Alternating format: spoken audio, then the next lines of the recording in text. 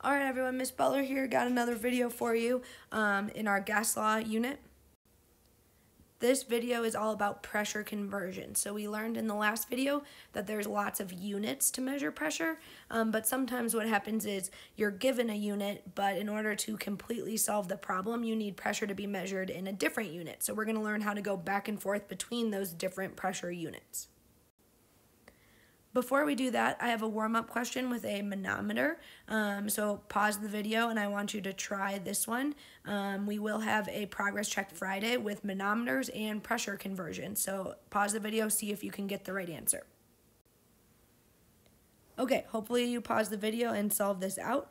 So if I picture a small child jumping on this black bar, I see that this one is jumping harder. So this side is my winner, this side is my loser.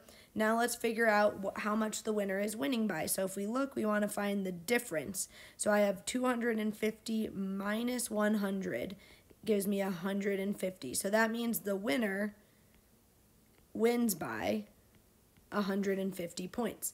So right now I know that my loser scored 680 points because the loser is this side right here. It has 680.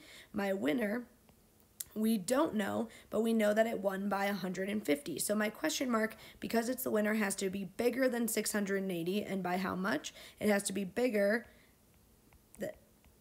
by 150 points. So we should get 680 plus 150 gives me 830, and we match the same unit, mmHg, millimeters of mercury. So in this case, my unknown gas was the winner. It ended higher than the air pressure, and I knew it was the winner because the black bar was pushed down farther by the unknown. So quick vocab, standard pressure is the pressure at sea level. So this is the pressure of the air at sea level. It is usually part of this phrase, STP, standard temperature and pressure. So the P part of STP is referring to the pressure at sea level. If I were to go and measure the pressure at sea level, it would be 1 ATM or 1 atmosphere. If I was using a different device, it would say that it's 101.3 kPa, or a different device might say it's 760 mmHg, millimeters of mercury, or 29.9 INHG, inches of mercury, or 760 torr, or 14.7 pound per square inch, PSI. So all of these are equal to each other because if I'm just using different devices to measure the pressure at the same location, the air pressure is not changing. It's just the unit that is changing. Similarly to if I measure the length of my table using inches or centimeters, the table is not changing, just the unit or the tool that I used to measure was changing. So oftentimes, I'm going to give you a given value in one of these units, and we want to change it to a different unit. And so we are going to use this rainbow conversion factor to pick the two pieces I need. So this part here will be my conversion factor. The one we want to get rid of goes on bottom, so it cancels out, and the unit we want goes on top. And then we'll multiply the provided number by this fraction to get our final answer in the new unit. This should feel very, very similar to the conversions we've done earlier this year, like Mole Island and things like that. We are going to do some examples, but if you need more, here's another Miss Compton video link. It's in your notes, and the time tells you when she does the pressure conversions, if you need more practice than what I'm giving. So first, let's start with something easy. How many dozen do I have if I have 2,789 eggs? So I always start with what's given, 2, 7, 8, 9 eggs. And then I have some equality or conversion, which they've provided for me right here. Okay, the unit I want goes on top, 1 dozen.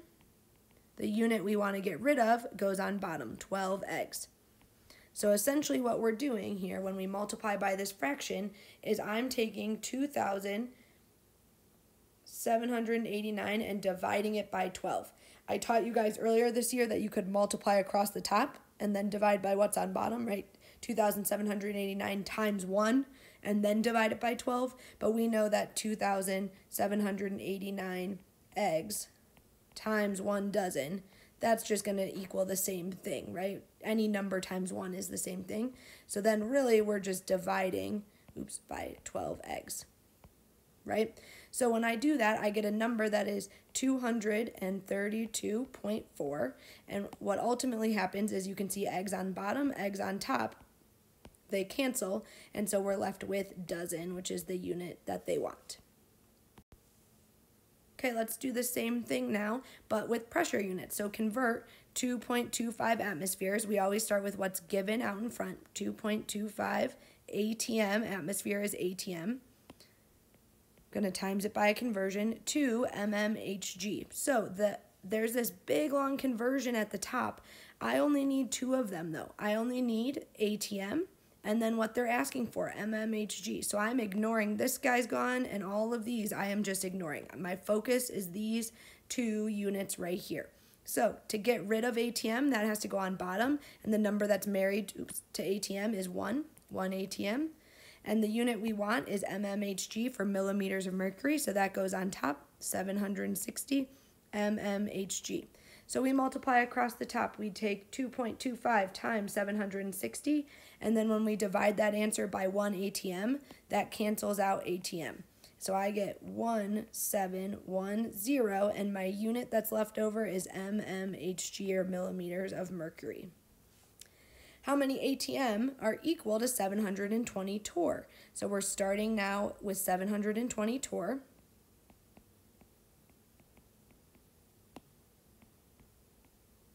We want to cancel torr out, so all I care about right now is torr, and then they want ATM, atmosphere, so I care about the red and the blue. I'm ignoring all of the rest. So to cancel out torr, that goes on bottom, 760 torr, so that way torr as a unit cancels, and 1 ATM goes on top.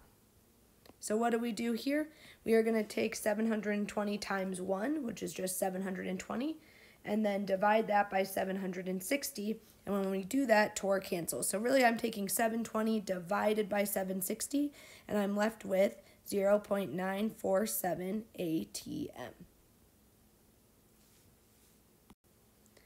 Let's try one more. Convert 650 mmHg, that's what's given, that goes out in front,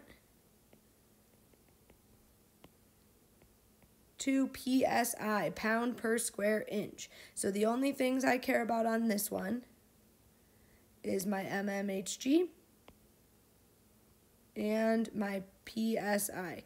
So let's see, to get rid of mmHg, that's going to have to go on bottom. So we put 760 mmHg on bottom, and we want PSI on top, 14.7 PSI.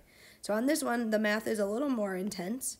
Nothing we can't handle though. So we multiply across the top. So I'm going to take 600, I'll do it in the colors actually, 650 mmHg times 14.7 PSI. And then whenever my calculator spits out that answer, I'm going to divide that answer by the bottom, which was 760 mmHg. So when that happens, let's just do the top first. 650 times 14.7. I got 9555, and my unit right now for just the top would be mmHg times PSI divided by 760 mmHg. So now I'm going to divide that 9,555 divided by 760, and I got 12.57. For my units, I have mmHg on top and bottom, so the only one left is PSI. So hopefully this video was shorter than yesterday, but here's what you are going to do now.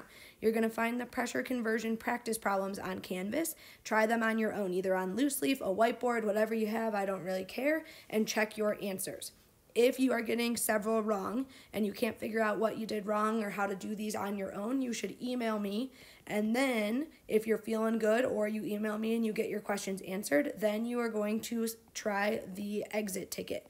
This is just a one question thing for me to see where people are at. Do we need more practice with this, or are we ready to move on?